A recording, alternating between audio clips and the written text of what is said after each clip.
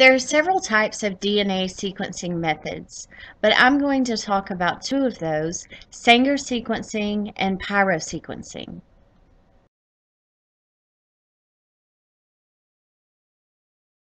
What is DNA sequencing? It's the process of determining the nucleic acid sequence, so the order of nucleotides in DNA. And the nucleotides are adenine, guanine, cytosine, and thymine. So it's a way to look at the A's, G's, C's, and T's.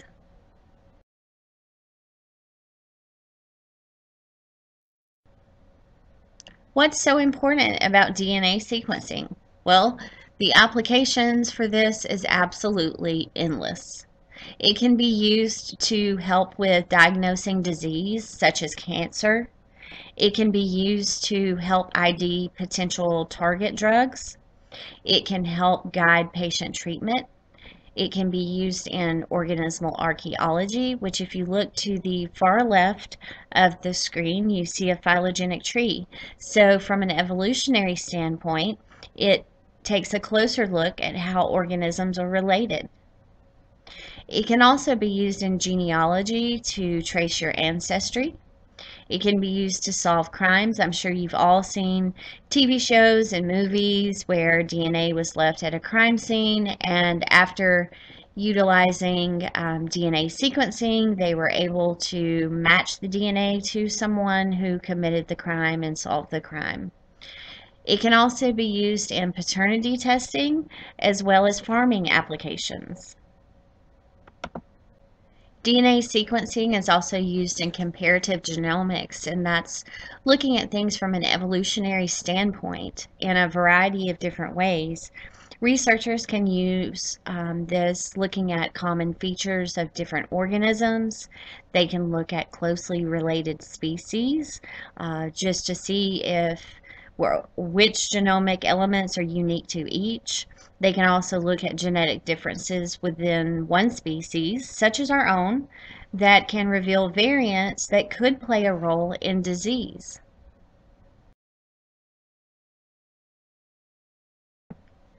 There are many different fields that utilize DNA sequencing. There's medicine, forensic science, virology, biotechnology, ecology, agriculture, and pharmacology, just to name a few. First method of DNA sequencing that I'll go over is Sanger sequencing. It was developed in 1977 by Frederick Sanger. It is a very slow process and it has a higher cost associated with it. It uses chain termination, and the DNA to be sequenced cannot be longer than 1,000 base pairs, and only one strand can be sequenced at a time. There are many uses for this method, such as using it as target DNA sequencing. It can be used in cancer and genetic disease research, gene expression analysis, human identification, pathogen detection, microbial sequencing, and those are just a few.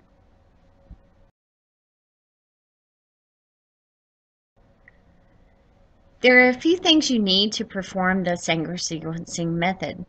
That is DNA polymerase enzymes, a primer, 4 DNA nucleotides, your template DNA for sequencing, and dideoxynucleotides for the chain terminating of all 4 nucleotides.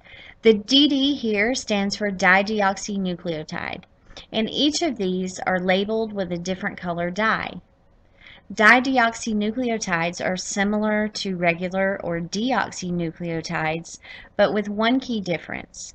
They lack a hydroxyl group on the 3' carbon of the sugar ring. In a regular nucleotide, the 3' hydroxyl group acts as a hook, if you will, allowing a nucleotide to be added to an existing chain.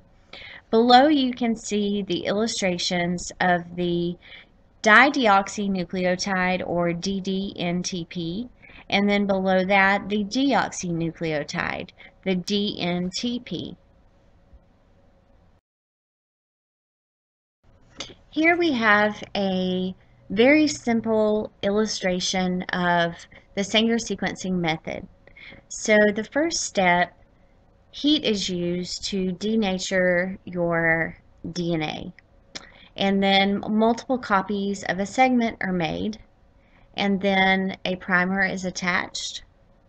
And 4 polymerase solutions are added. And as you can see, they are the multicolored dyes. And then those complementary chains are allowed to grow until termination occurs. And then those chains are denatured, and then you run the 4 solutions through electrophoresis.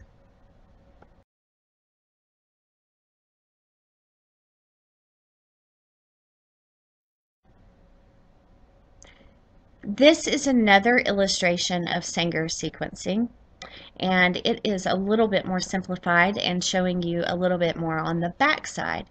So we can see where the primer comes into the template DNA. The primer attaches the 5' end to the 3' end of the template DNA. The DNTPs are added with the DDTTPs or CTP, ATP, GTP.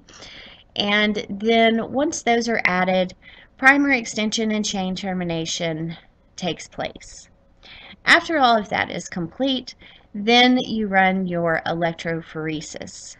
Once that is complete, the data is transferred to a computer and you get a really nice chromatogram. And basically that looks like a lot of zigzags that are brightly colored. And that is your nucleotide sequence, and that gives you your DNA sequence with G's and T's and C's and A's.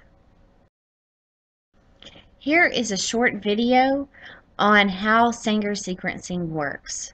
So please watch this, and it will put both of the illustrations together in a really neat illustration on Sanger sequencing.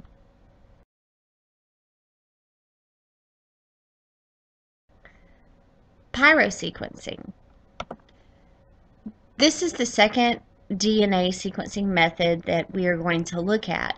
It was developed in 2005, and it's a fast process compared to Sanger sequencing and a much lower cost associated with it.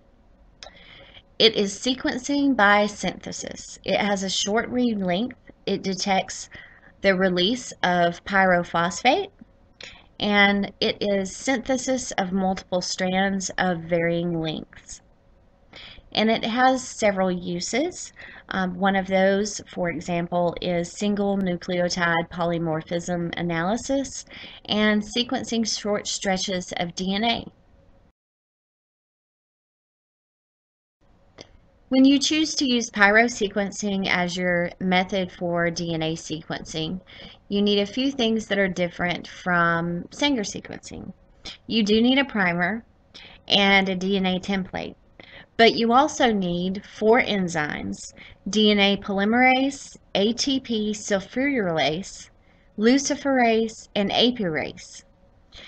You also need 2 substrates: adenosine 5' phosphosulfate, or APS, and luciferin.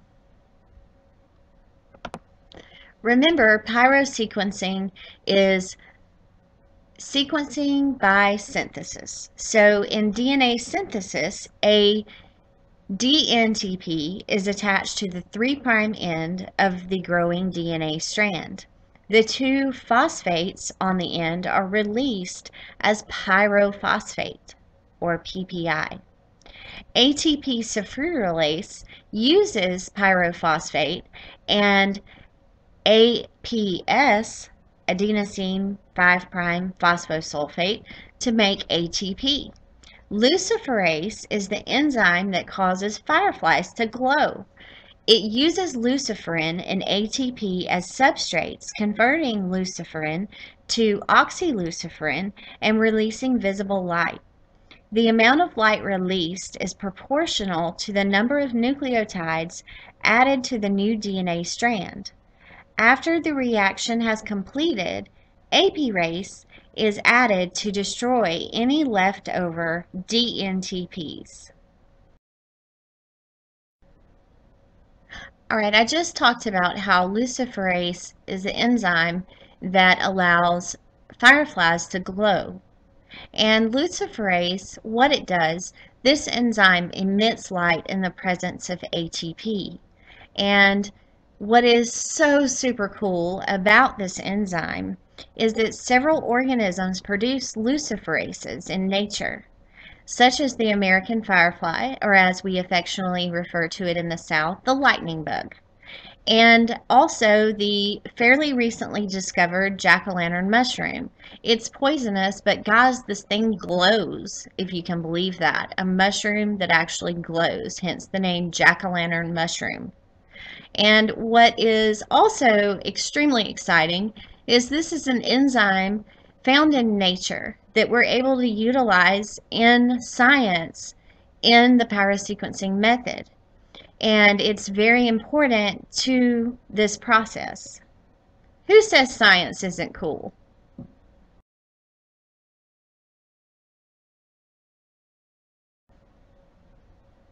Here we have a simple illustration that illustrates pyrosequencing from start to finish. So it includes all of the ingredients, if you will, needed to perform the pyrosequencing method. So you have your primer, your DNA template, all of the enzymes and substrates, and it uses a camera as well as a computer to generate the data. And you will see all of that put together in the next slide. There is a very short video that is super neat, and it is explained in great detail as far as how this method comes together to work. And remember, luciferase, there in the bottom left corner, you see that. That is where when ATP comes in the presence of that, it will emit the flash of light. And that flash of light is when we are washing our templates with different color dyes, then we can see those flashes emit every time a certain nucleotide shows up. So it will flash a certain color for A's, T's, C's, G's. So this is super important to this process, hence the name pyrosequencing. Pyro is a Greek word pure, which means fire. So think fire, flash, flash of light. And sometimes this actually can be related to heat in chemistry as well.